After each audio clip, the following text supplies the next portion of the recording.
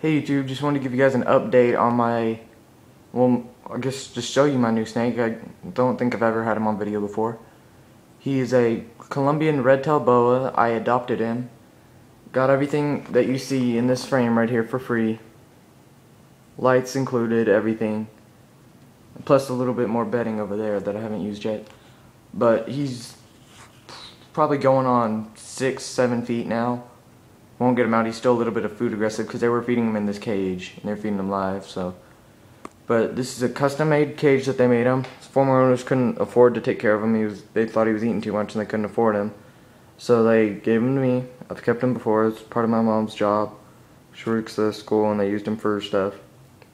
And I guess I'll just show you a little bit around his cage now. This is his like regular light, just white light bulb. Just like you'd use in your house.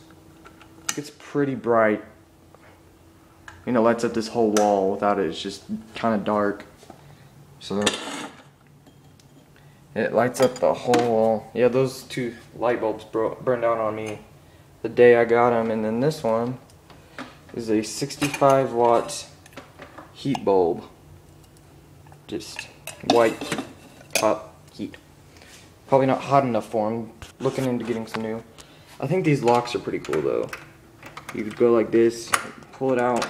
This one doesn't like come out. There you go. You pull it out, and it lifts up. And do the same thing over here. This one's a little easier. I can do this one completely with one hand. You just lift the top up and voila. Top folds up just like that. Pops back down. This is him. He's a nice little red-tailed boa. Okay. You're okay. Yeah, he's a little bit aggressive. But, he's got a little hide. Don't want to get too close. It's just an old crate. He's got a stick.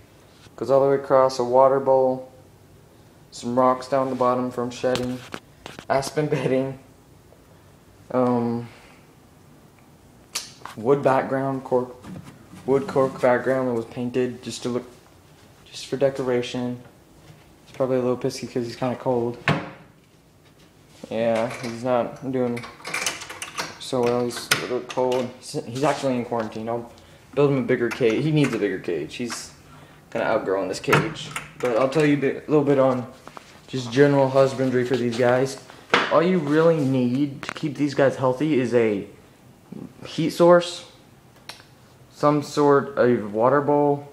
Maybe it's a dog bowl, a cooking pan like that is, or who knows what, anything really. Some sort of bedding and a container to keep them in. That's really all you need for these guys. This guy's a little spoiled. I mean, he has a hide, a branch, some rocks, cool looking background. I mean, he's really doing pretty well. I'm actually going to put these heat lamps back on him because I'm hoping I'll be able to get some new ones here pretty soon when I go to PetSmart, Petco or something. Get a few new things for him to heat up on. Maybe a red one, something. But his water bowl's pretty much full. It's got some bedding in it, but that comes with keeping a snake. Just regular glass. It's got this cage has wheels on it, by the fanciness of these legs here. If you guys can see them. Sorry, I had to sit down for the shot. If you can see them, they're kind of curved and look kind of fancy. I'm assuming because they took it out of their bathroom. This was a cabinet out of their bathroom that they took out just for this guy.